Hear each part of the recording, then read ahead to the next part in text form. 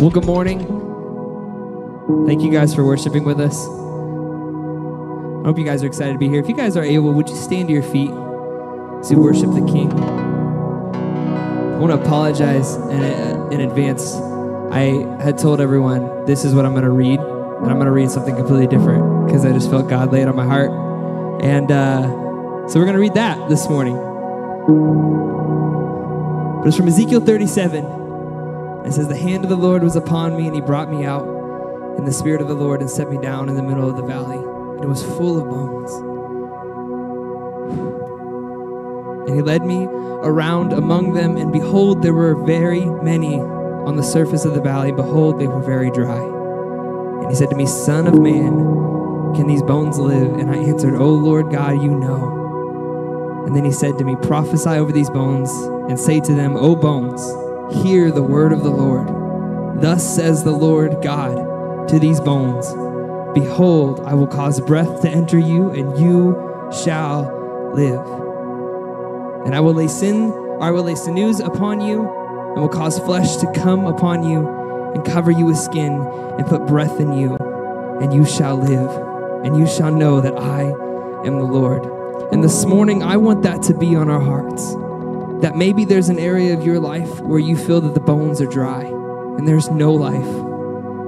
And this morning, I want you to know that God is saying and leading us into saying, just speak to the bones and they shall live.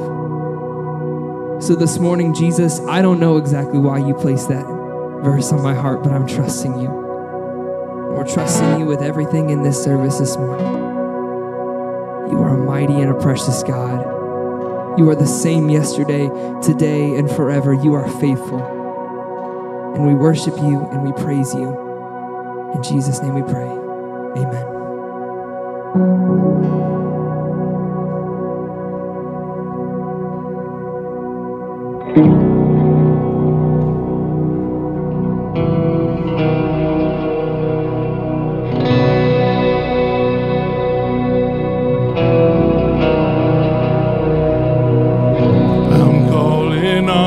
God of Jacob, whose love endures through generations. I'm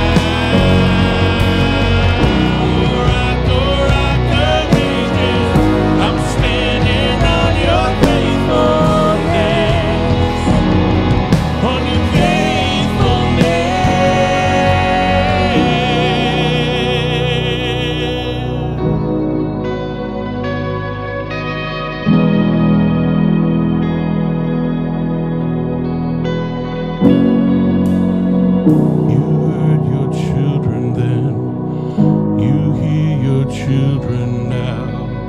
You are the same God, you are the same God.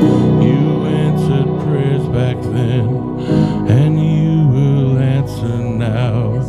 You are the same God, you are the same God. You were providing then, you are providing now. You are the same God, you are the same God.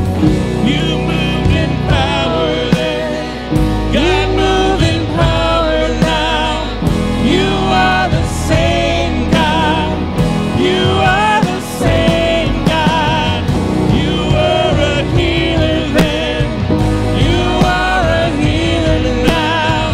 You are the same God, you are the same God. You are a Savior now, you are the same God, you are the same God. Oh God, my God, I need you. Oh God, my God, I need you now. Oh, I need you now. Rock of ages, I'm standing on your faithfulness, on your faithfulness. Oh God, I need you. Oh God, my God, I need you now. I need you now. Rock of ages, I'm standing on your faithfulness, on your same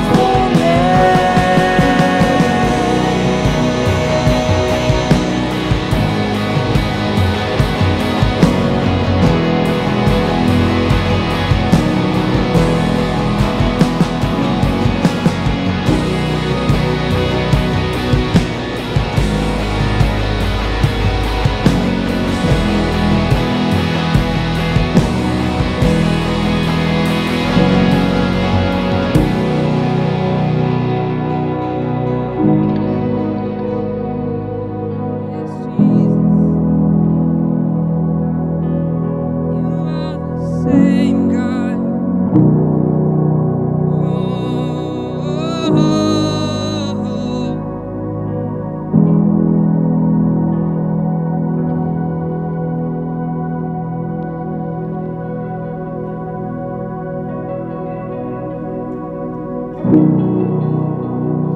Fence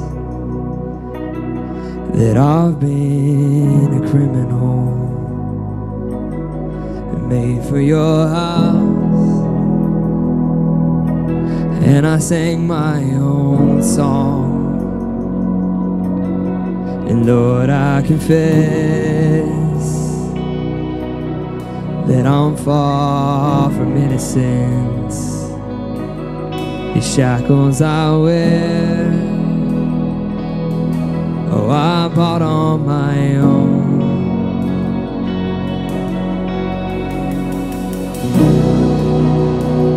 Come on, we sing. Scarlet sins had a crimson cost. You nailed my debt to that old rugged cross. An empty slate at the empty grave.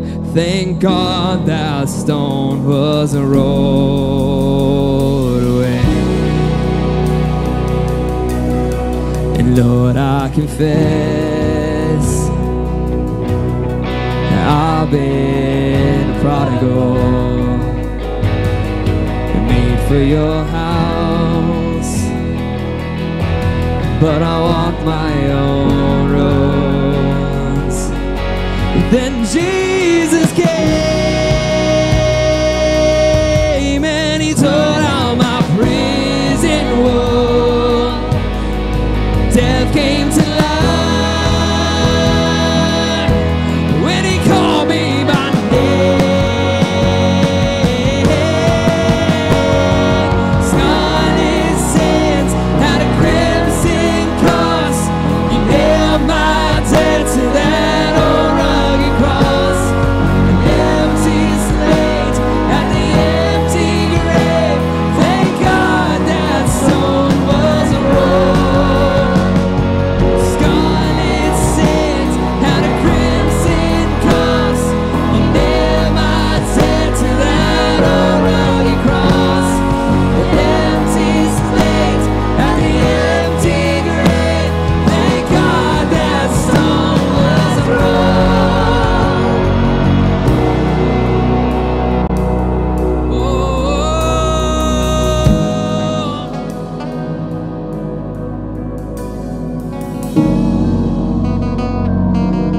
Come on, let's sing this out together.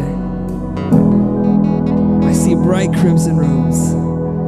I see bright crimson robes draped over the ashes, a wide open tomb where there should be a casket.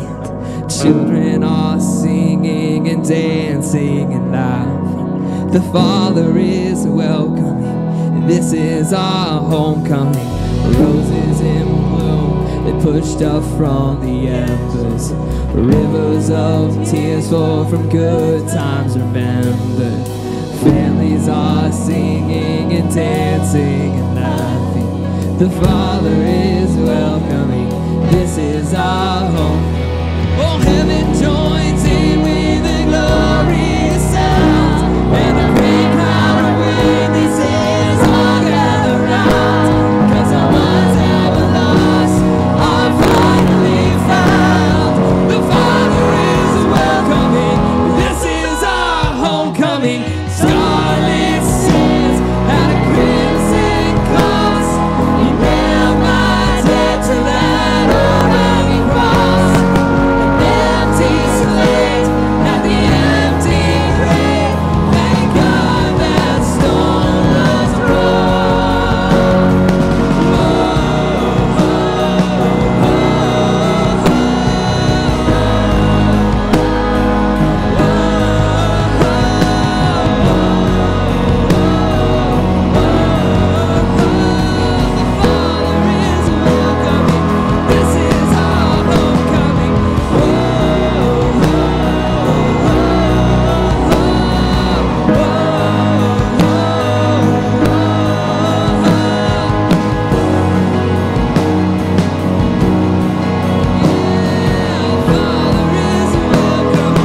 This is our homecoming.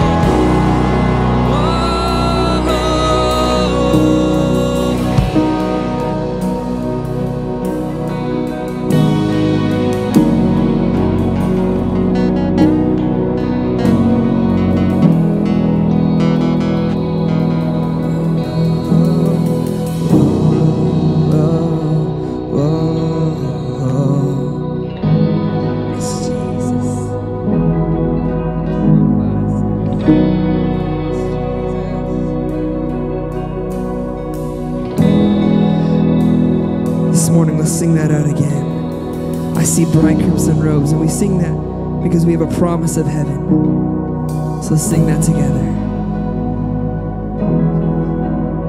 I see bright crimson robes draped over the ashes, a wide open tomb where there should be a casket. And children are singing and dancing. Come on, lift your voices this morning. Father is welcoming. This is our homecoming. Roses in bloom, pushed off from the rivers of tears flow from good times remembered. Children are singing and dancing. Come on, let's say, the Father is welcoming. This is our homecoming. Roses joins in with the glorious sound, and the great cloud of witnesses all gather round. 'Cause the ones that were lost are finally found. The Father is welcoming. This is our homecoming. Scarlet sands and a crimson cross. He nailed my debt to that old rugged cross. The empty slate and the empty grave. Thank God that stone was rolled.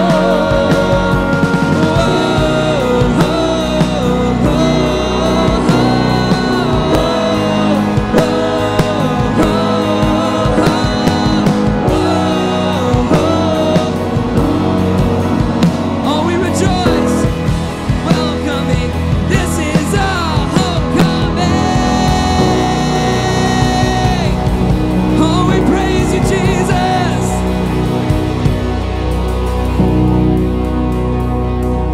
You may be seated this morning. Jesus, we thank you. We worship you and we praise you. You are an awesome God. Jesus, let us never go tired of worshiping you. and singing your praises. In Jesus' name we pray. Amen.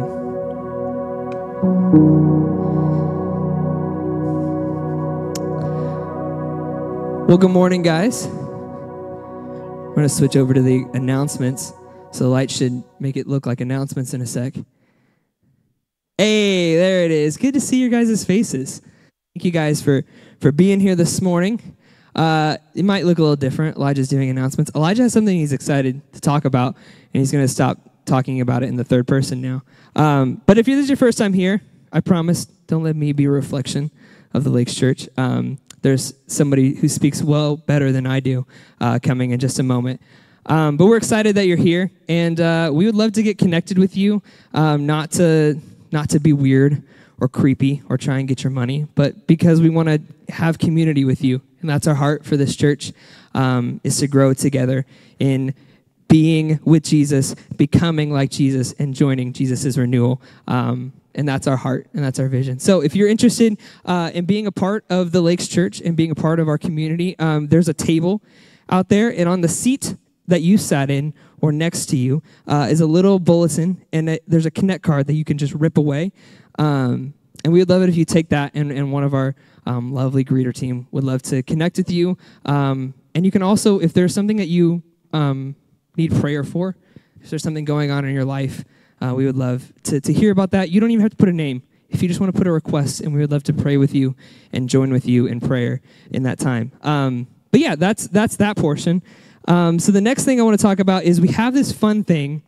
If you don't know, a lot of us guys get together on Thursday nights, and if you're interested in doing that, please come. And we have wings on Thursday nights at 8 o'clock p.m. after all our kids go to bed. And it's been a lot of fun. We've had like great times at community. Sometimes there's 3 of us. Sometimes, like a couple weeks ago, there was 20 of us, and the waitress got very angry. But we get to just have wings together, and there's no like agenda. We literally just talk. Sometimes we talk about Star Wars. Sometimes we talk about sports.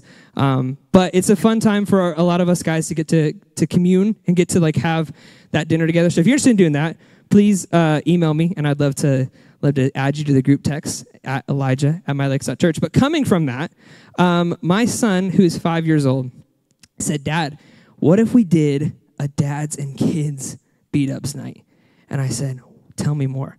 And he said, "What if we had pizza and wings and games, and we had the dads bring their kids, and we do a game night?" And I said, "You just planned an event, and that's really cool." And so coming from that conversation and further conversations, we're going to be doing a dads and kids night. I don't have a cute name for it because I'm a guy, and I just was like, oh, dads and kids game night. That's cool.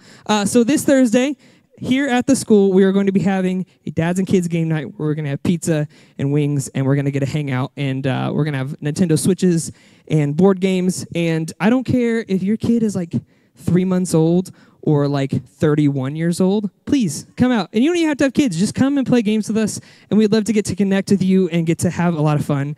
But that's this Thursday at 6 o'clock, and we're just going to go until we go. Depending on how intense Smash Bros. Get, we might go until like well into the morning, and that's fine. So we're going to do that this Thursday at 6 o'clock here in the building, and that's going to be a lot of fun. And that's all the announcements I have this morning. I do also want to put a little push here. Ushers, you guys are welcome to come forward. If you're interested in like taking the next step into community with the Lakes Church, please feel free to volunteer. We would love, Allie would love more kids ministry workers. We would love to have you on the worship team or the tech team or greeters or donuts and coffee. There's so many opportunities to get to serve here at the Lakes. And that also leads me to my next thing that I almost forgot, baptism classes. We are going to have baptism classes April 21st, so not this weekend, but next.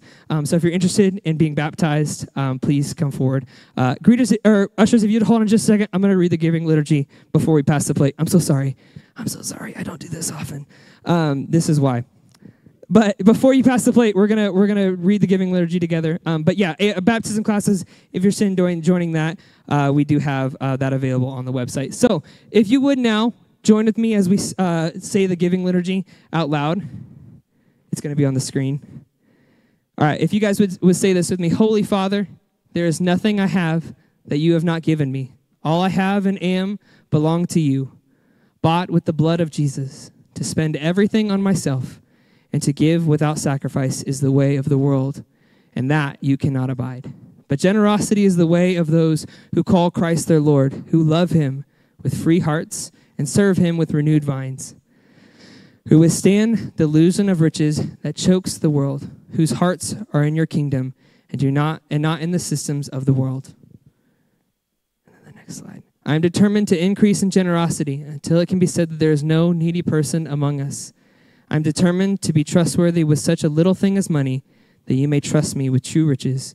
And above all, I am determined to be generous, because you, Father, are generous. It is the delight of your daughters and sons to share your traits and to show what you are like to all the world. Ushers, you guys are good to go. And I'm just going to pray over us, and then Kyle's going to come up and preach a message, and we're going to continue practicing the way of Jesus. Father, we come before you. We come before you. Some of us may be tired. Some of us may be exhausted. Some of us maybe feel lifeless, Jesus. But Jesus, I pray that we would come before you, not with our Cain offerings, but with our Abel offerings, with the first fruits, with everything that we have. Jesus, that we may become more like you. And Jesus, we love you and we praise you and we thank you. It's your holy, mighty, and precious name we pray. Amen.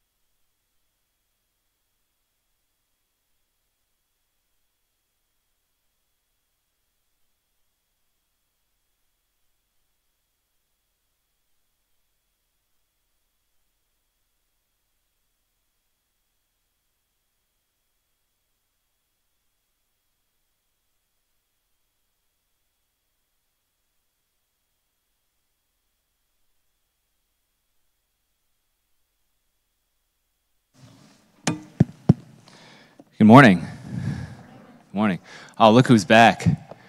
Come on. All right, I won't call you out, but I see you. I see you. Yes. Yeah, something like spring in West Michigan. All of a sudden, there's people walking on the streets who I haven't seen for 3 months. I'm like, oh yeah, we have neighbors. This is lovely. Meanwhile, our boys have been out going wild. Our teaching text today comes from the Gospel according to John. You can flip your way on over there. Just lift up your Bibles if you got them in the room. Okay, yeah, get them high up in there. Get them high up in the sky. Okay, let's go. Come on now. If you're here and you're like, why are they holding up their Bibles? We actually have this conviction that this is God's Word. If we read it and respond to it, it will actually change us. Not because of black letters on white pages, but because the living Word comes through His personal presence and mediates the reality of heaven to us through the Scriptures. And we just want to come and submit ourselves under the authority of Jesus. And you're like, oh, I would love to hear from Jesus. Let me invite you. Open up the Scriptures. You're like, but I want to hear what He sounds like. Read it out loud. And it's just that simple, my friends. So I invite you to John chapter 15. That'll be our teaching text today.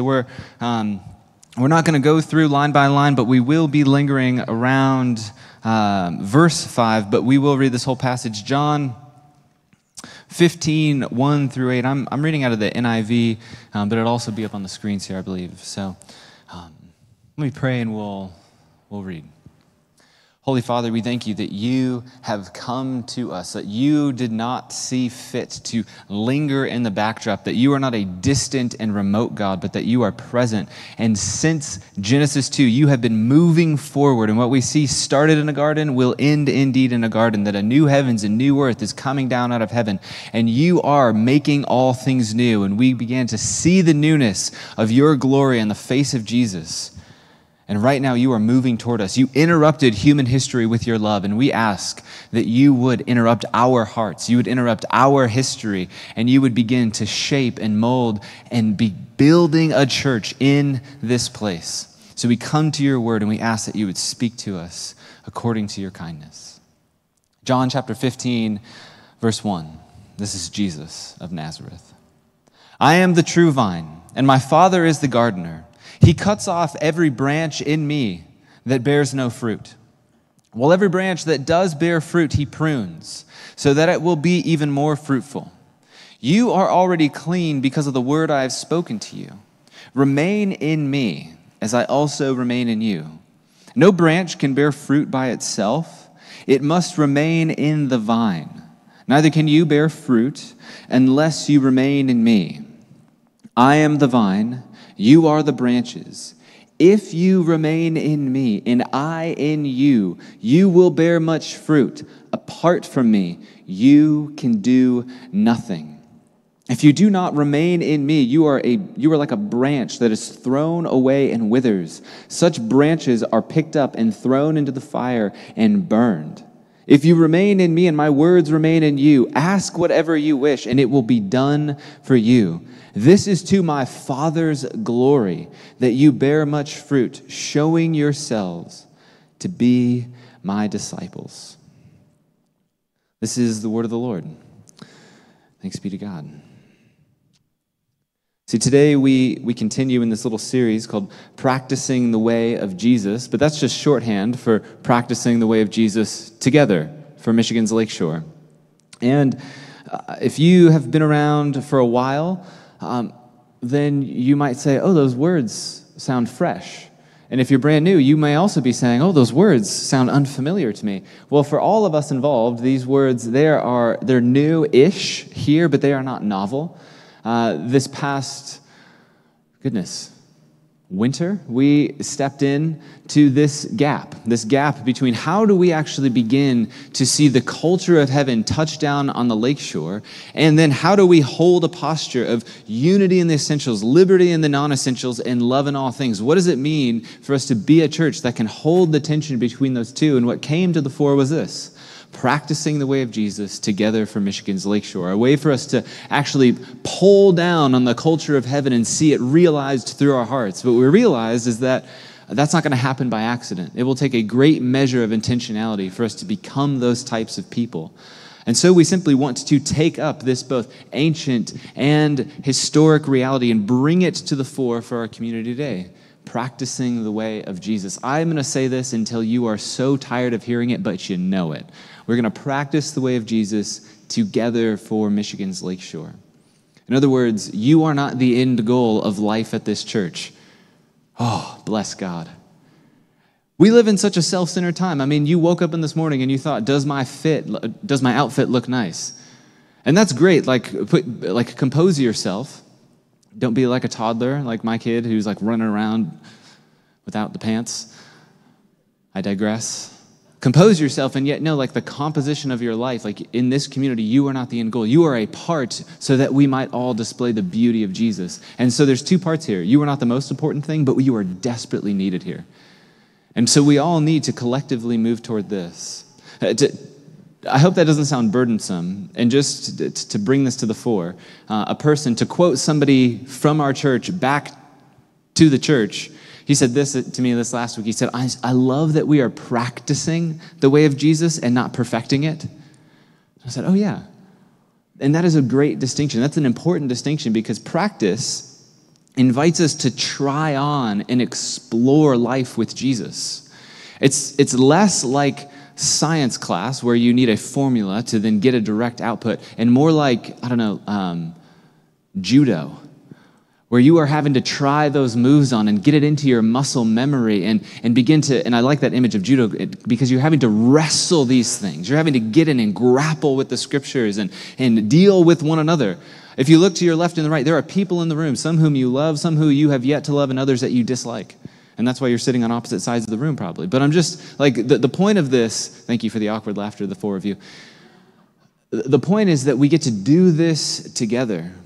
And we actually need one another to put this into practice. And I don't know what that evokes in your mind, this idea of practicing the way. Some of you, you're thinking of, you're into sports, so you're thinking of Allen Iverson, practice. I'm talking about practice. And others of you, you're thinking like, oh, I practice law. I put the profession of the law into practice here. When the language of Jesus, it employs more creative language. This idea of poieo, which is the Greek word behind our English word practice, it draws on God's creative work. And so for Christians, to practice is really for us to participate with Jesus in God's creative work. The living God, I don't know if you knew this, but newsflash this morning, the living God has a desire to release renewal in all of the earth and wants you to join him. Yes. This is the thing. Practicing the way is simply our response. Like, we get to do this. And our practice, it's not about personal advancement in God's kingdom. That's more American and Western than biblical. Instead, Eugene Peterson puts it like this. He says, following Jesus doesn't get us where we want to go. It gets us where Jesus goes. Just hear that again, because Eugene just hits this so well. Following Jesus doesn't get us where we want to go. It gets us where Jesus goes. And some of you, you might relate to this. Some of you, maybe a little bit less. And so for all of you, let me just tell you how I feel about this. When I'm stressed, when I'm strained, when I'm fearful, I try to control my environment. Now, I imagine I'm like one of the only people in the room who tries to control his environment in the face of stress. But Jesus doesn't work like this. Jesus is not an environment to be controlled. He's not a force to be ushered in. Jesus is a person to love and be loved by in return. To practice the way of Jesus is to practice giving and receiving love in Christ by the power of the Holy Spirit. And for some of you, that feels too squishy, so you have to practice it until it becomes the resolve and grounding of your life, the practice of giving and receiving love by the power of Jesus and the Holy Spirit. As my wife continues to remind me, we only try to control the things we don't trust. Oof, let that one land in your heart. You only try to control the things you don't trust. Often that's given to me in the domain of parenting, but practice in terms of following Jesus, it cuts against the grain of control. Because practice invites us to keep in step with Jesus. It invites us to submit to Jesus and then to receive his way as the better way. In other words, you could talk about relaxing into Jesus' presence when you think about practice. By the way, this is all review from last week.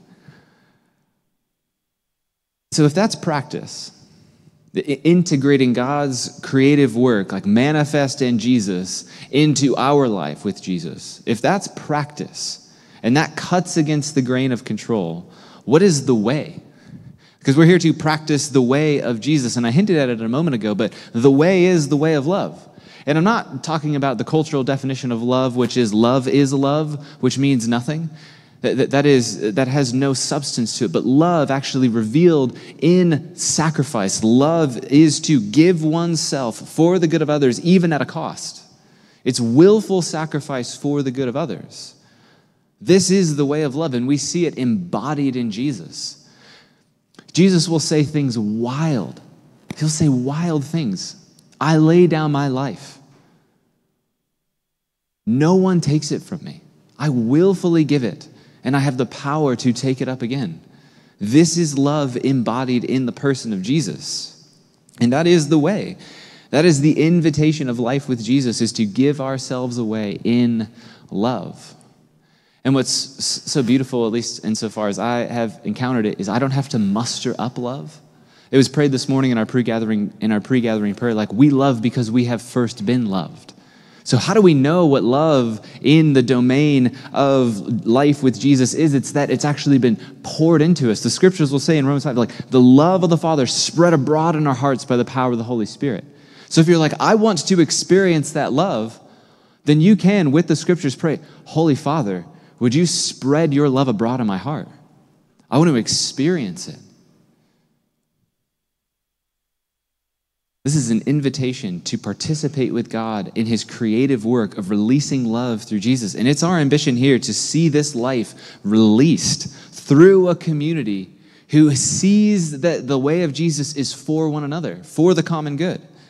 And I don't mean that in an abstract way. I don't mean that in an intellectual sense. I don't mean that in a disembodied theological sense. I mean that literally the life of Jesus, a life lived in full submission to God the Father for the common good, released here. So that means like relinquishing our preferences, even in the space of worship. We were just allowing songs to hopefully serve this community. And the invitation that we want to put forward to our congregation is to come and allow those songs to lead us to Jesus. There's this one pastor, you might know him, his name's Francis Chan, and somebody came up to him in his congregation. He said, this is after a gathering, he said, I really wasn't feeling that worship. Heard him out. He said, yeah, it was a little bit too loud. I don't know the breadth of the conversation. Maybe the percussion was a bit too punchy. But Francis turns to this guy and he says, that's fine. It wasn't for you anyways.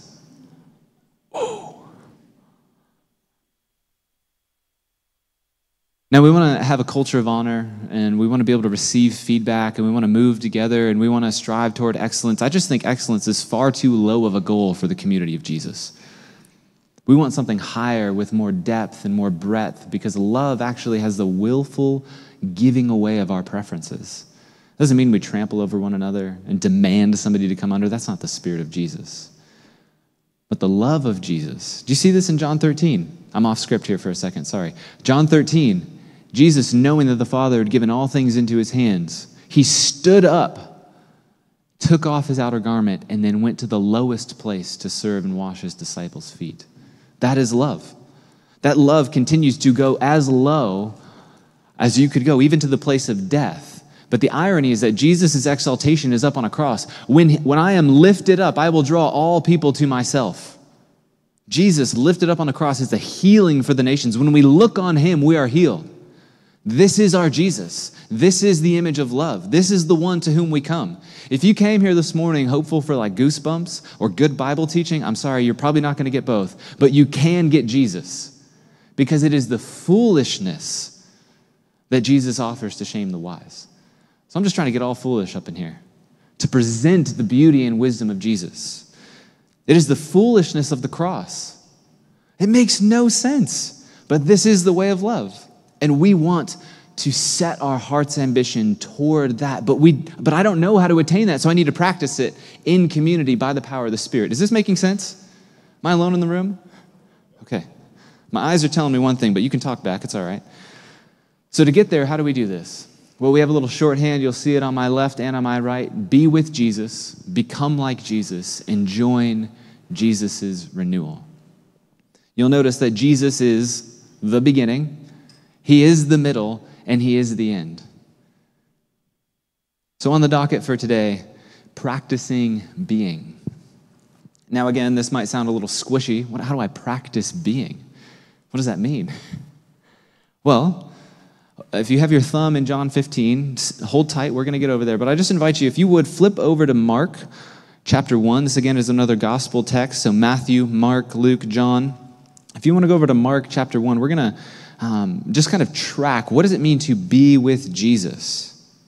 Mark is going to be a little bit more straightforward in terms of your evangelists. Mark chapter 1, verses 16 and 17.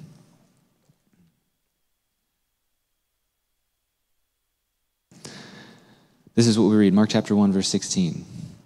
As Jesus walked beside the Sea of Galilee, he saw Simon and his brother Andrew casting a net into the lake, for they were fishermen.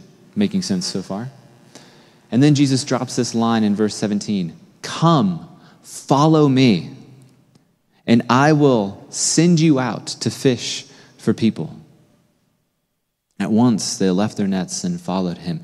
Come, follow me. If you're new to Jesus and his way, or if perhaps you've been around the church for a long time, but you've not yet really considered the lifestyle of love in the face of Jesus, let me just invite you to join the Jesus revolution today. Just get a little revolutionary up in you. This is wild what Jesus just did. Like we read this and it's like, oh, Jesus is having a nice stroll along the lakeside. I have a visual image for that. I've done that before. You just see some people out there throwing a net. Oh, that's cute. Okay. Come, follow me. Oh, Jesus just wants them to enjoy a relaxing day along the Sea of Galilee. No. Folks, this is capital W-I-L-D, wild.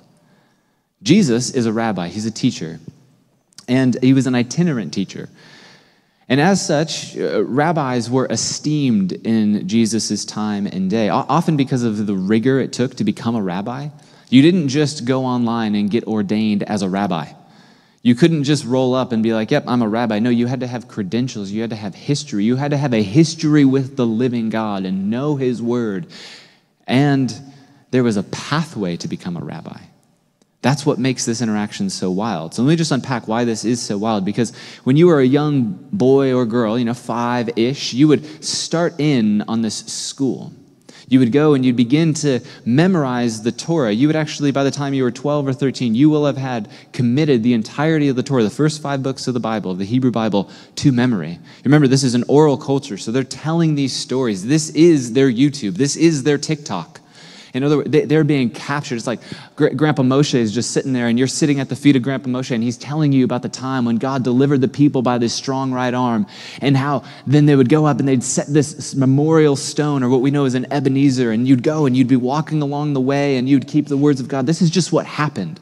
You would be telling and retelling the stories to keep the faithfulness of your God before you and on your heart. This is the way that they lived. And then around age 12, if you were really, really smart, that is, you had it seemed that you just had a way with the scriptures, you would be invited to keep going. Otherwise, you would be released to ply the family trade. In the case of the people we encountered in our text, Simon and Andrew, it was fishing.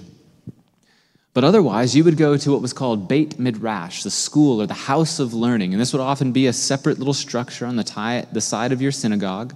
And as you would go into Beit Midrash, what you would do is you would move from the Torah, the first 5 books, and then you would go through the rest of the Hebrew Bible. Just picture that. In the next 4 years of your life, 13 to 17, 18-ish, you would begin to just draw and drink deeply on the Psalms and the writings and the prophets, and you would get that into the marrow of your bone. You would know that the psalmist will say, I've hidden your word in my heart so I might not sin against you. And you would also then begin to learn the instruction of the other rabbis, like Rabbi Shammai or Hillel, and you would begin to learn what the interpretations were and the way people riffed with the scriptures. You'd begin to say, oh, well, what about this? Well, Moses said this. It's like your life was being immersed in the story of God. It was becoming who you were. You were learning, what does it mean to carry God's heart in my own heart? And then when you were in 17, if you were really, really, really smart, you would have an avenue open to you. And if you weren't, you would go and ply the family trade or go and cast a net into the sea. And if you were the former, the really, really, really, really smart, you would go and you would seek out a rabbi whose way or teaching or yoke you wanted to live under. You wanted to become like your rabbi. And so you would seek out this rabbi, and this is then the next stage of learning. It's discipleship. This is to become a mathetes, or the Hebrew word is talmidim. You would come and you would enter into the school of discipleship of your rabbi. So you'd go from Beit Midrash, and then you would go and you would, with all of your credentials and all of your learnings and all of your interpretation, you would come and present it, and you would apply to be a disciple to a rabbi. Do you now see why it is so wild for Jesus to walk along the seashore with people who are already plying the trade and say, come and follow me? Folks, disciples were not invited by rabbis. They would plead and beg to become disciples, but Jesus flips the script.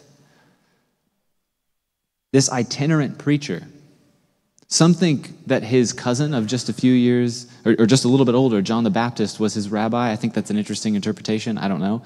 But it's just like Jesus now with the authority. I mean, we only see this one picture in Luke where he's in his father's house being about his father's business, and they stood astonished at his knowledge of the scriptures. So clearly he's like sought God in the secret place. He knows the heart of Yahweh, and he's coming, and now he is calling people to be with him who've been disregarded as those who could become disciples and become rabbis. Because you want to know the path of a disciple?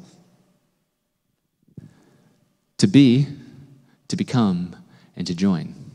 This is the movement of any disciple.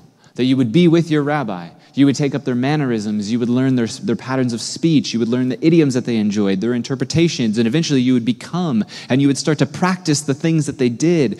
There is a little statement, covered in the dust of your rabbi, that you would walk so close that as the sand flipped up off their sandals, it would cover your face, and it would be it would be an honor for you to be known as a rabbi, to be known as one who follows a rabbi. The place of high honor. And here in Mark 1, Jesus goes to those who have already been set aside. This may not feel revolutionary because we're quite familiar with this language. But can I just remind us, like, our feelings were never meant to be the pilot of our lives. Simply instruments on the dash to be read for sure, but never the pilot of our lives. If you've ever felt like an outsider, if you've ever felt like a misfit, if you've ever felt like, I don't know if I fit in the church, or I like Jesus, but I'm not so sure about his church, if you've ever felt like that, or what the Bible will call the scum of the earth, let me just say, you have a welcome entry into God's kingdom according to Jesus. This is who he's looking for. I love that Jesus is looking for the scum because it confronts everything I try and do with my life. Jesus invites us to come low and, like he did, take off his outer garment and go to the lowest position because that is the way of love. This is our rabbi, folks. And again, if this doesn't feel revolutionary, trust me, we are not diverting from this. We're just going to set it in front of your hearts until it stirs something up in you like hunger for the way of Jesus. But this is the invitation of Jesus to his school of discipleship, and I think it still stands to us today. No longer is discipleship defined by striving or earning or presenting oneself as worthy. How many of you, in whether you've said or not, you don't have to raise your hands, but how many of you have tried to build a life that you could present to God? Or you've heard others perhaps saying, well, I think my life measures up. I've devoted myself in these ways, and I hope it's presentable to God. That is no longer the paradigm with Jesus of Nazareth. He gives us a new and living way. Discipleship is defined first and foremost by calling. He called those. Now, if you're still in Mark 1, flip over with me to Mark chapter 3. And scan down until you get to verse 13, because this is straight fire. Mark chapter 13, we're going to see Jesus going up on a mountainside. Read this with me, or I'll read it, you can listen. Jesus went up on a mountainside. Mark 3:13.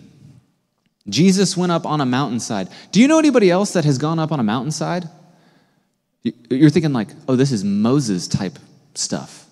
Jesus goes up on a mountainside, but then he does something wild and called to him those he wanted, and they came to him.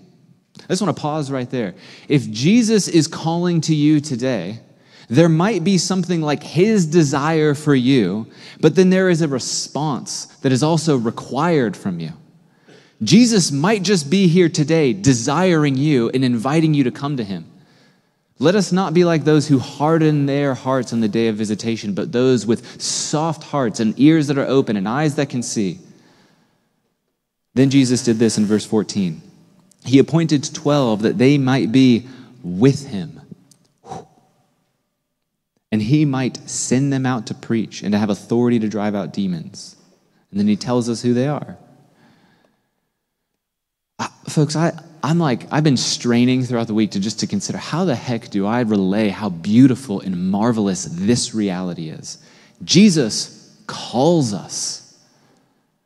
The living God who put on flesh calls us.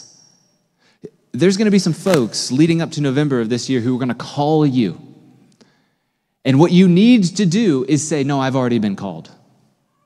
There's going to be some telemarketers coming in, calling you out. No, I've already been called. That's just me low-key trying to stir up some stuff that Jesus is the only one worth our allegiance. Just saying. Shall I keep going, or should we press on that? Lord Jesus, have mercy. I hope you see how marvelous this is. You know, we talk about getting called into stuff all the time. We talk about getting called into different spaces, different vocations, different seasons. But do you notice how the emphasis is often on the emphasis is often on the task of the calling? So we say things like, I don't know, I feel called to teach. I hear that in seminary contexts a lot. Or I feel called to counsel. I feel called to start a business. Or I feel called to leave this job or move to a new city. Is this making sense? We talk about where we feel called, and then we put the emphasis on the thing that's calling us. And isn't that curious? We put the emphasis on the thing that is calling us, and yet we neglect or downright forget the call of Jesus in the midst of that. I find that really curious, that in the midst of our calling, there is one who actually calls us, that our call does not come from the work, but from the very living Word. The Word has called us. Jesus, whose name is the Word, calls us. He is the eternal Logos, and He has called us. Can you just say, He called me? With a little more pizzazz. He called me.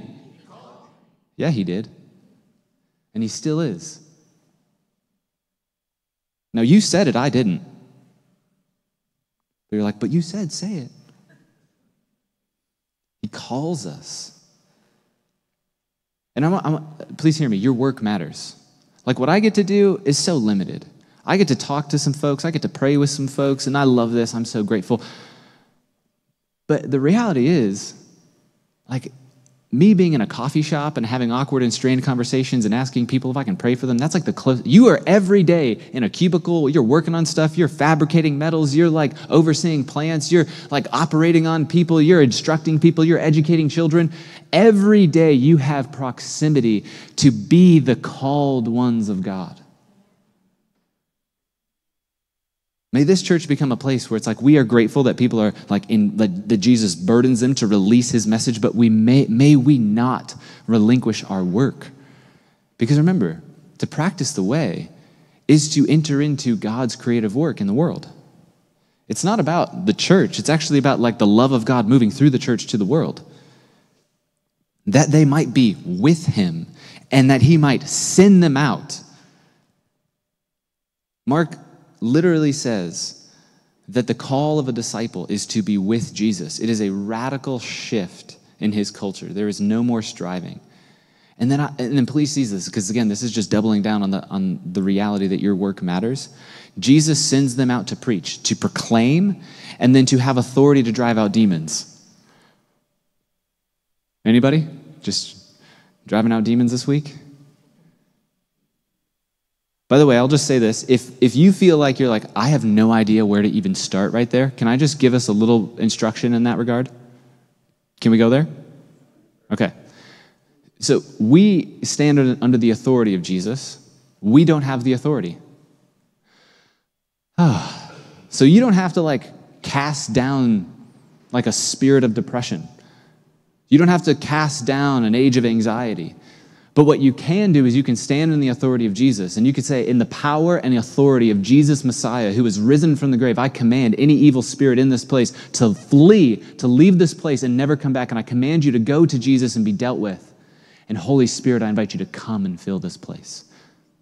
It's a very simple reality. If that sounds weird and Pentecostal, just bear with me. This is like super biblical. Jesus has all authority in heaven and on earth, so we just come under His authority. We are saying our weakness is a portal for your strength, and that you want to bring your kingdom here on the lakeshore as it is in heaven. To assume that there is a king with a kingdom, and when I read through the scriptures and there's other principalities like the rulers of the air, that means there's opposing kingdoms. So I'm just saying, Jesus, your kingdom is established here. This is your place. So you have authority here. And when we get out of alignment, we confess, we repent, we come back and we say, Jesus, you have authority here. And it's not our authority, it's his authority. That they might be with him. And where does that extend from? It extends from the withness. Now, I know that's a weird word, but just say that, withness. Withness. It's the witness before the witness. Ooh.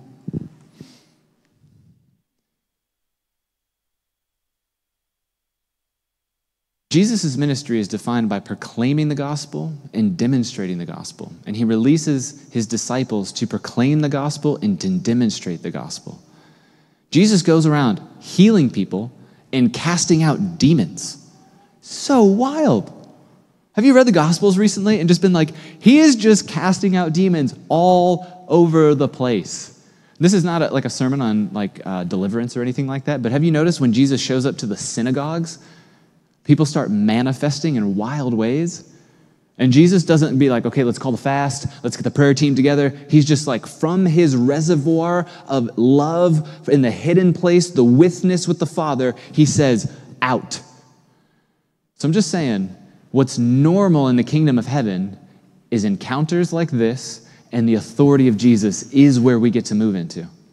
Folks, we're going to be teaching about this in the coming season, so you I like to say this, Elijah, this is for you. Gird your loins, folks. Gird it up. But where does it come from? That they might be with him. It all extends from being with Jesus. So we need to practice this. I need to practice it. I am so distractible. I am like a squirrel. My wife can attest to it. I will be invited to participate in a task in our home, and on the way to completing my task, I see something else, and I go, oh, that looks nice. So I just have to rehabituate. I have to train myself to become the type of person who pays attention to this. You know what's so curious to me about practicing being with Jesus? This is our position. This is actually like the called out ones. It starts there. This is an identity statement. When you read through the New Testament, you'll find this group of the called out ones. You know what in the New Testament, there's a Greek word for it. It's this word ekklesia. I'm sure you've seen a church here or there called the ekklesia, and you're like, oh, that's interesting. It just means the assembly or the called out ones, quite literally. We are those people. We are the called out ones. To be called out by Jesus is therefore to be called into his community. So we're not only called out, this thing is not a private thing, it is a corporate thing. We are called into community, the church. And we who have responded with trust and allegiance, this is now our identity. It is both personal, Jesus has called us individually, and it is corporate, he's called us collectively. And so, we need one another once again. And I just want to see if I can illustrate how this identity piece is crucial to us being with Jesus and how it is who we are. I've used this illustration before, so I apologize if it feels redundant, and it's not as wide embracing as it can be, so just forgive. But right now, I stand before you as Jessica's husband, and in it is honor, I tell you what. But there was a time about a decade or so ago when that was not my reality. And can we just note that dating in no way prepares you for marriage? I had mentors. I read the books. I did the premarital counseling. I did almost all the stuff. I'm sure there was more that could have been done, but still I had no idea what it meant in practice to be husband, to take on that title. But then the day came. It was July 18th, right? Or was it the 17th? Inside joke right there. But the day came, July 18th, 2014, and Brian Williamson, my pastor at the time, he asked me the question. He said, Kyle, do you take this woman?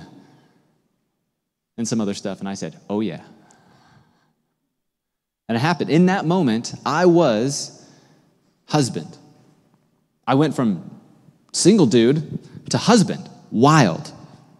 Now, did I know what it meant to be husband? No. Did I know what it meant to be a Christian husband whose primary role is to come under and give my life away in love as Jesus does for the church to this very moment? No.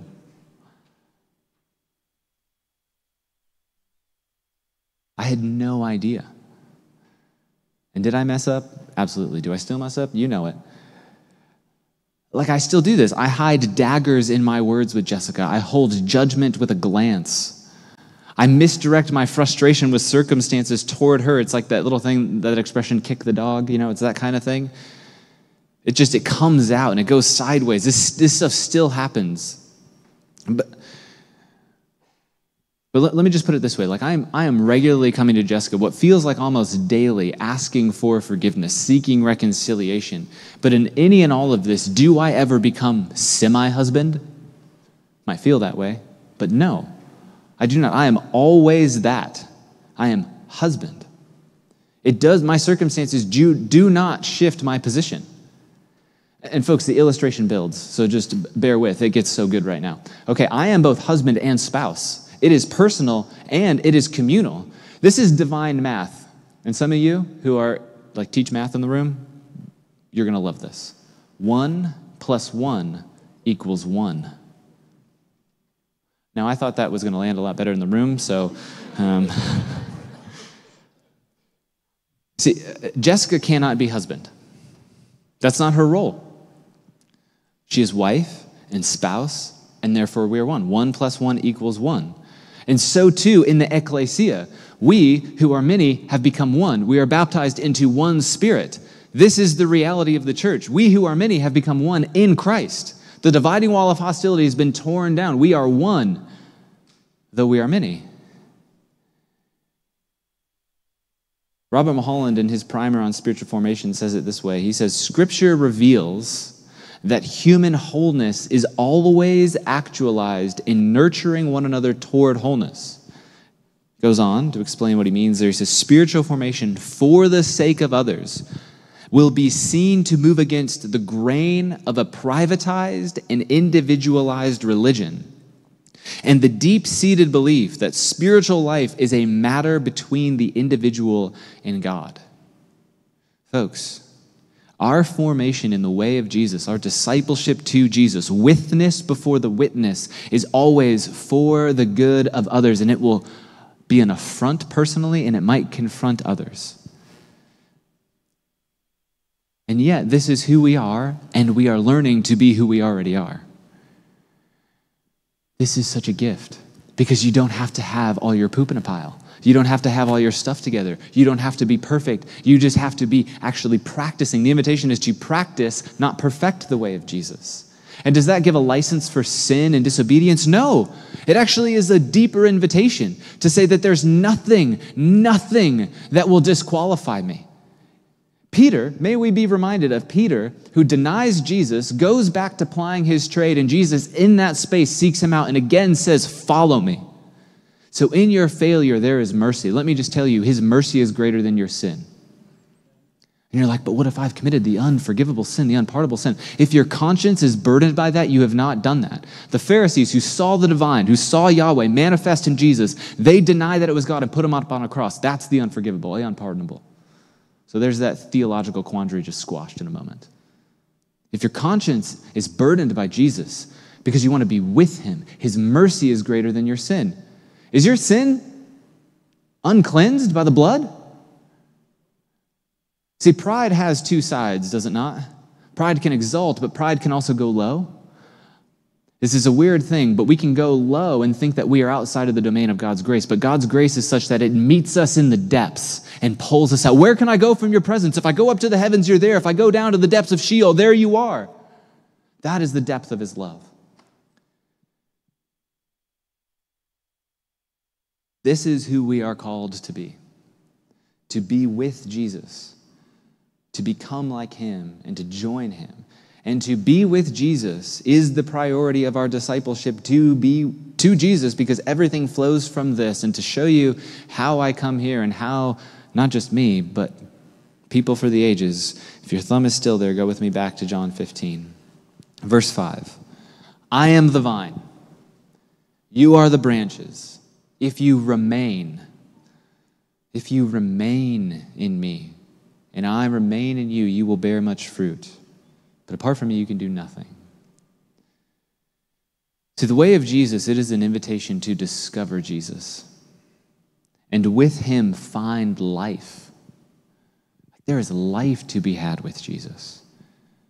John Mark Comer, who writes about this passage and talks regularly about this is like he gets this in part from Dallas Willard, and we're getting it from him, so this isn't novel. It's just carrying it forward for our community. But he says, like, talks about how the word abide here, this Greek word meno, or remain, it is like the hinge upon which this passage swings. Some 10 times Jesus talks about remaining, remaining, remaining. What other translators say, to make your home in. Abide or remain or make your home in. Jesus is saying we need to be rehomed.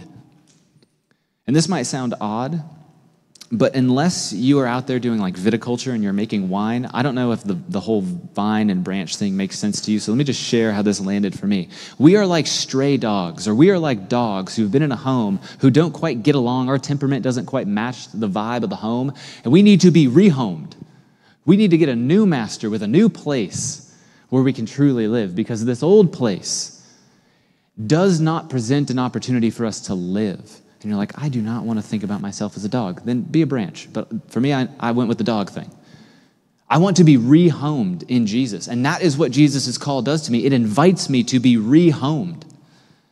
And the question, folks, it is not, do we abide? The question is not, do we make our home somewhere? The question is, in stress and in boredom and in pain, where do you remain? Where do you go when it hurts? Where does your mind feel constantly drawn to? Where do you direct your attention? When you're standing in line at the grocery and there's 3 people in front of you, what do you reach for?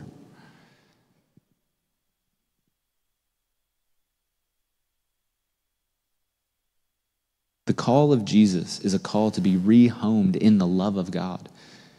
And Jesus makes clear that there is life and abundance and joy even amid suffering, what Jesus calls much fruit. And yet, this is conditional because it's an invitation. If you remain. See, for many of us, we have spent years, decades even, trying to suck the life out of insufficient sources to make sense of our life. We've been bearing the fruit of frustration and malice and bitterness. And now Jesus stands before us this morning, calling us to new life with him. And I would just dare say, like, we should expect some interior resistance to this. Like the old patterns and habits would surface, old dwellings, if you would, to call out to us in our discomfort. And as we begin to close, I just want us to be pastored by Dallas Willard. So let his words kind of guide you in this here for a moment. The first and most basic thing we can and must do is keep God before our minds. Because you're asking the question, how do I be? This is how you be. The first and most basic thing we can and must do is keep God before our minds. This is the fundamental secret of caring for our souls.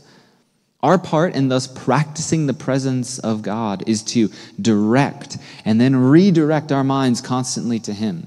In the early time of our practicing, which is where we are, we may well be challenged by our burdensome habits of dwelling on things less than God. This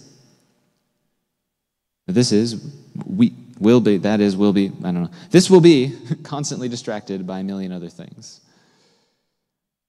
But folks, these are just habits, not the law of gravity, and these habits can be broken. A new grace-filled habit will replace the former ones as we take intentional steps toward keeping God before us.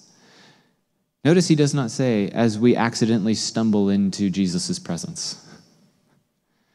No, a new grace-filled habit will replace it. In a moment, I'm just going to ask us to audit our time, to give permission to the Father to prune, for Jesus to give us a place in his presence, and for the Holy Spirit to come and keep us. But I would say this now, like, what is drawing your mind? Because it must be a new grace-filled habit, not a selfish habit, not a willpower thing. A new grace-filled habit will replace the former ones as we take intentional steps toward keeping God before us. Soon our minds will return to God as the needle of a compass constantly returns to the north. If God is the great longing of our souls, he will become the pole star of our inward beings. He will be the one that orients our whole life. This all just starts with being with him. I can think of nothing more beautiful than the reality that the living God has a desire to be with us. So fierce is his love that he gave his life. For God so loved the world that he gave his one and only Son. I mean, folks, this is the essence, the core of the gospel of Jesus, that there is a king who has come low to serve, and we are invited to be with him. Kings and priests in the new heavens and new earth, come on. And he wants us to be with him. He's inviting us in. If you have a voice of like shame or condemnation coming up and you're thinking, I actually don't think I'm worthy to go there, says who? Jesus has made space for you through his blood. In a moment, we're going to take the bread and the cup. He says, if you eat my flesh, if you drink my blood, I will remain in you and you in me. Jesus is calling us to make our home in him. Christ, think about this. In Christ, you can release your spouse from having to be the source of your identity. And you can love them freely. They don't have to be your end all be all. In Christ, you can see your friends as gifts, people to be cherished rather than transactional relationships waiting to be cashed in according to your needs. In Christ, your job can be transformed into a place of praise where memos and lattes and briefs and emails and hammers can be instruments of worship rather than drudgery and delays for the weekend. In Christ, your children can be free from healing your unprocessed wounds and in turn be treasured as the gifts they are. Church, Jesus is calling us to make our home in him so that we might bear much fruit. If you remain in me. If you remain in me. You will not this day perfect being with Jesus, and thank God that no one's asking you to. But there's an invitation before you to begin to move toward God who's already moved toward you in Christ. It's just it's like Madison, our youth pastor, will talk about this. She's just like turning aside. Like there's this theological principle called omnipresence, that God is everywhere you are and where, like he's whenever, wherever. That is God. He is ever present. And yet I think we're interested in something a little bit more than a theological principle of omnipresence. I am interested in the manifest presence of Jesus.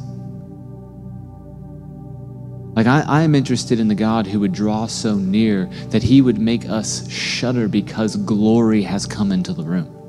The God with whom there is healing in his wings. The God who would then invite his followers to be sent out to heal and to drive out spirits who would have no place in his good world. If you're in the room and you're like, I would love for the living God to remind me that he wants me. I would love, I feel like a lethargy. I feel like a slothfulness in my spirit. I need the living God to remind me that he wants me. Would you be so bold as to raise your hand? Just keep it up for a moment. Keep it up. I just want to pray for you. Holy Father, there is hunger in this room. And like the law of gravity, you are drawn toward the hungry. God, for those who feel like a type of slothfulness in their spirit, for those who are sitting here going, I want more of you, but I don't know what it means to take a step towards you in this next season. Spirit of the living God, I pray that you would begin to move in this place. Spirit of Jesus, Spirit of truth, we just say you are welcome here. God, I ask that you would bring refreshment. I thank you for the audacity of faith of these people who would simply raise a hand and say, you know what? Don't tell me that there is not a God who can meet me in my need. Don't tell me that there isn't a God who cannot move toward my discomfort. There is life. There is much fruit on offer. And so, Jesus, with this, I simply say, here I am. So, Jesus, you said, we did not say it. You said, I will never leave you. I will never forsake you. So to the spirit of forsakenness, Jesus, would you release your promise of presence? Just pray, Jesus, across this room, you would begin to release the presence of Jesus. Your spirit would begin to move. And as we take in your bread and cup, as we take in your life, would we remember that you are the living God? In John 14, the scripture says, I will ask the Father, and he will give you another advocate to help you and be with you forever, the Spirit of truth. How will we remain? Folks, let me tell you, it is not of your own strength, but it is by the gift of the Spirit of truth. So, Spirit of truth, we ask that you would draw us to remain with Jesus. With Jesus, we are not alone. We get to practice his way in the presence of Jesus. So collectively, I would just invite us here in this next moment as a community. You can put your hands down if you want, but there's just these 3 simple lines that I would invite us to pray together as a community. And the lines are as follows. Father, you have permission to prune my life. Jesus, I receive your place for me, and Holy Spirit, come and keep me. And so if you would, let's just read these slowly, collectively. Your voice, as you say this, is a gift for the person next to you. So if you would, please just join me in reading this first line, and we'll pause, and then I'll lead us into the next one. Starting with Father. Father, you have permission to prune my life. Let's read that again so we can all hear one another. Father, you have permission to prune my life. The pruning is not punishment. The pruning is a gift so more fruit would come, and yet it still will hurt. There will be a cutting either way. There will either be a cutting because there is no fruit, or there will be a pruning to produce much fruit. Receive his pruning in the name of Jesus. Let us come to Jesus, the one who lives to make intercession for us. Read this with me, church. Jesus, I receive your place for me. Now let us declare this, church. Jesus, I receive your place for me.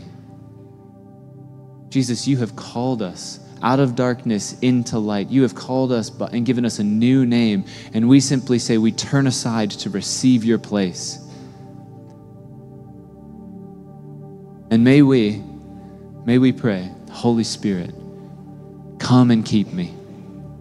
Let's pray that again. Holy Spirit, come and keep me. So I invite those who are serving the bread and the cup to come forward. As the elements pass, we'll just have a time for you to be attended to by Jesus.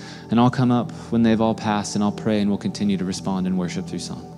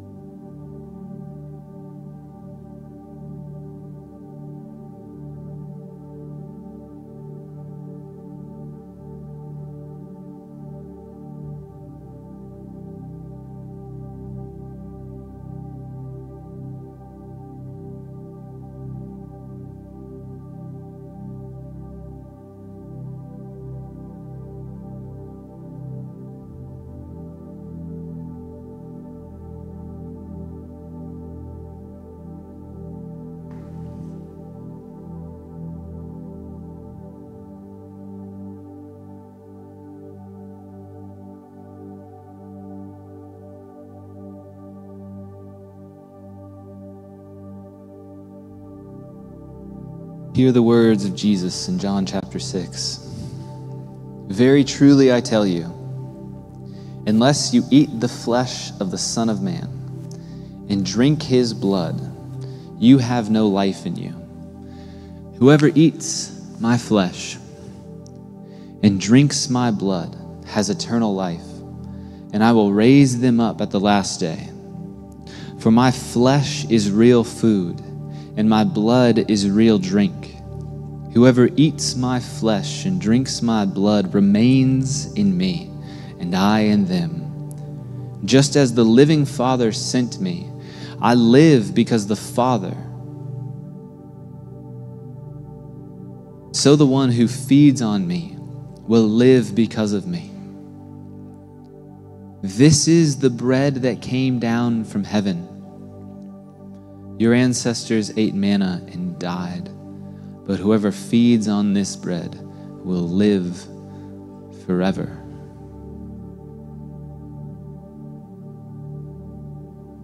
Does this offend you? Then what if you see the Son of Man ascend to where he was before? The Spirit gives life. The flesh counts for nothing. The words I have spoken to you, they are full of the Spirit and life. So church, would you stand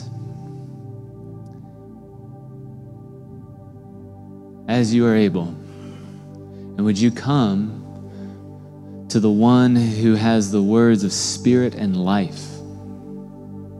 I just want to pray. God has given us the gift of his Holy Spirit as he's drawn us from death to life. And yet some of us, I feel like God wants to release his presence and release his kindness and release his love in a fresh way. So if you were one of those people who raised your hand, or you're in the room this morning and you feel like you have a hunger building up inside of you, if you feel like your heart is beating pretty fast right now, I would say this is for you to just extend your hands in front of you. The living God has just spoken to us through his word and is worthy of a response.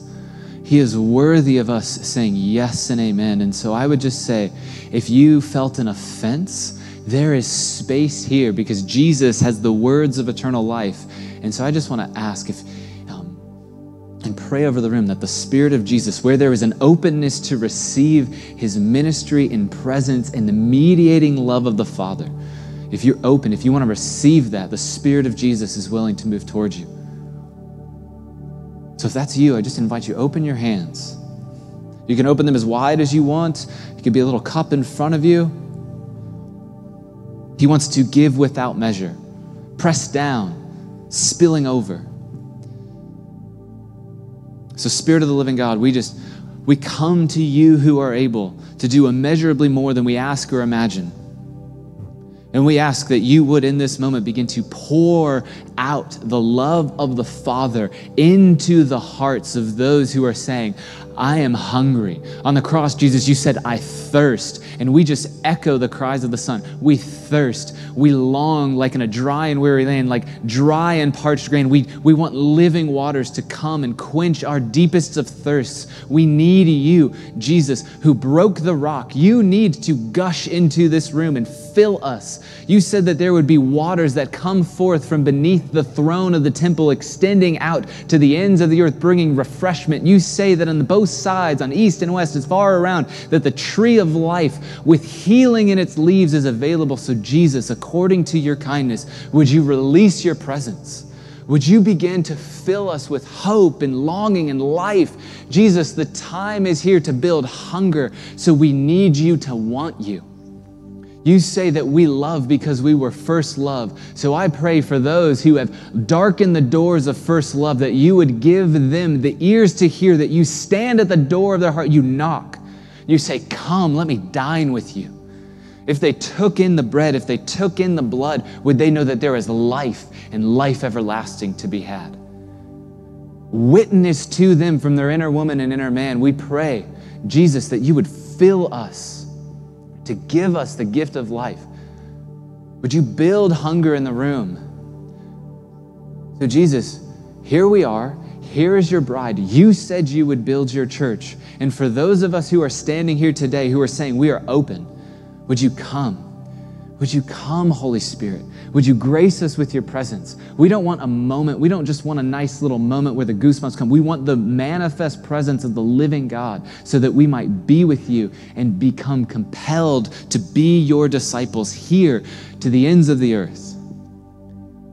Jesus, we want to see your glory. I think you want to show us your glory. The Holy Spirit, you are welcome here.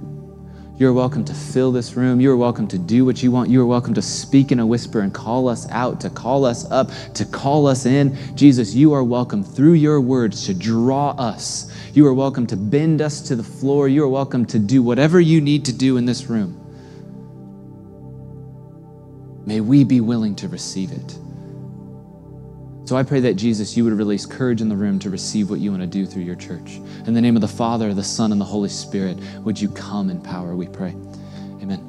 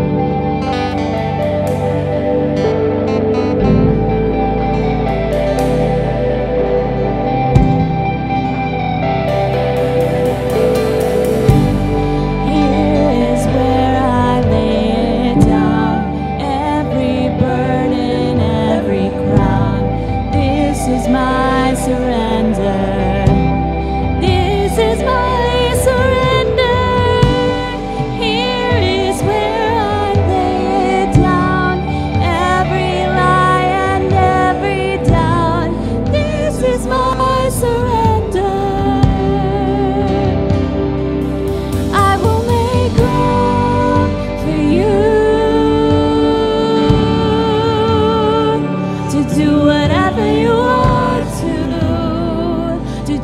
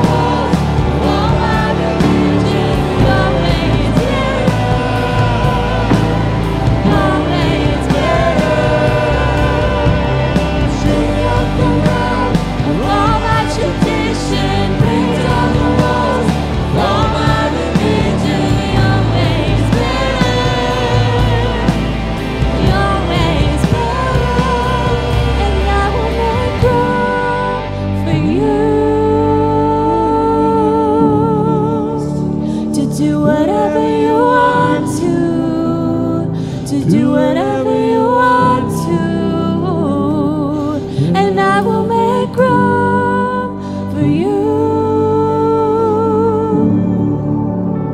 to do whatever you want to, do whatever you want to.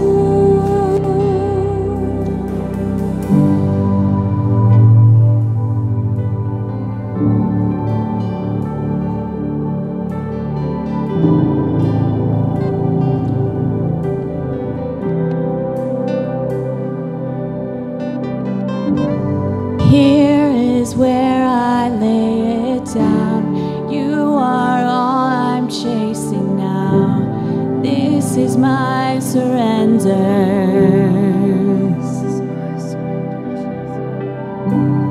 Here is where I lay it down. You are all I'm chasing now. This is my surrender. This is my surrender.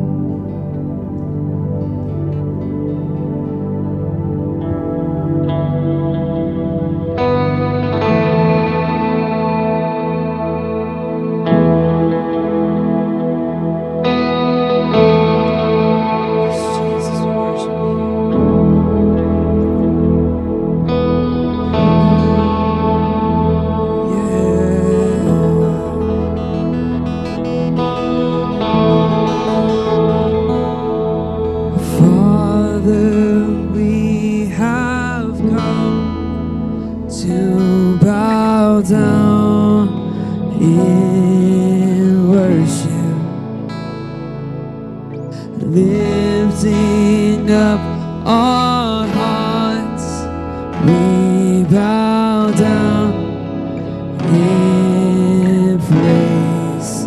Come on, sing hallelujah. And hallelujah.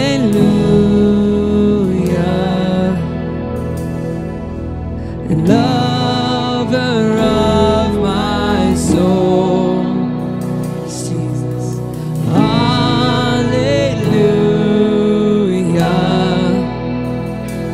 All of heaven, we are singing.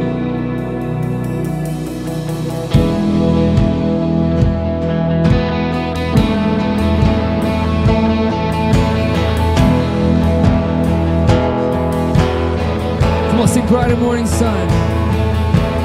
Bright and morning sun, your eyes blaze like fire, shining like the sun. You're our one desire. Oh,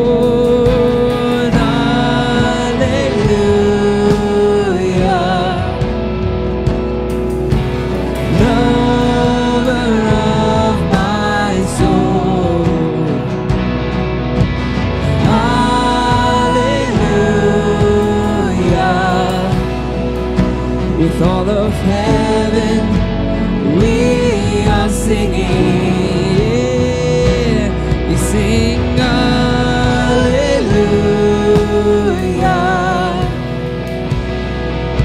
The lover of my soul.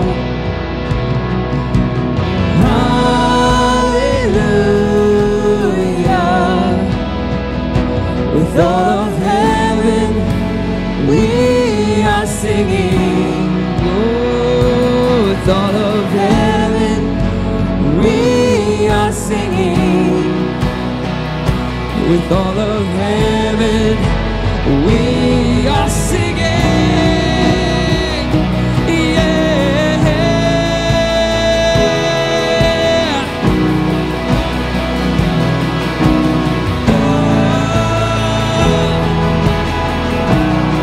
Come on, declare this.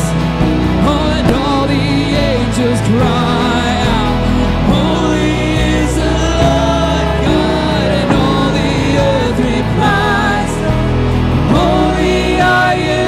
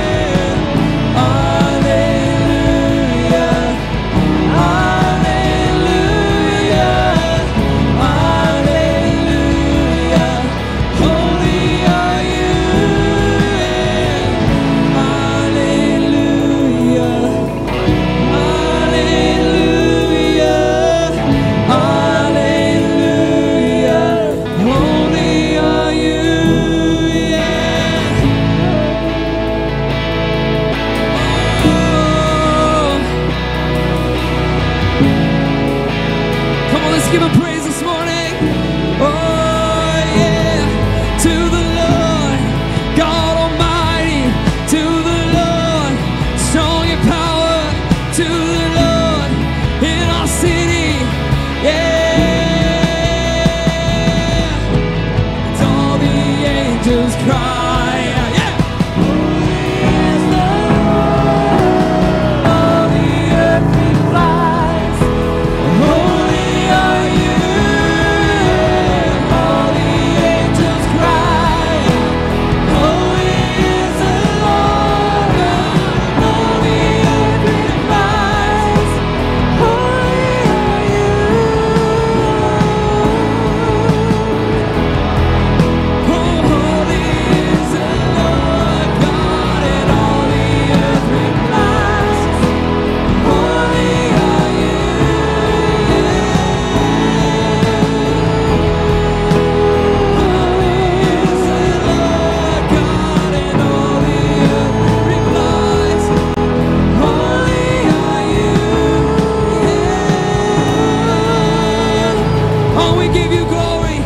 We give you all the power, Jesus. We worship you, Jesus. You are almighty. You are all powerful. Jesus, thank you that we get to worship you. We love you, Jesus. We love you, Jesus. All the angels cry out, holy is the Lord. And all the earth replies, holy are you. We love you, Jesus. We love you, Jesus. Thank you so much for worshiping with us this morning. May we grow ever in becoming more like Jesus every single day. We love you. We're thankful for you. And we'll see you next week.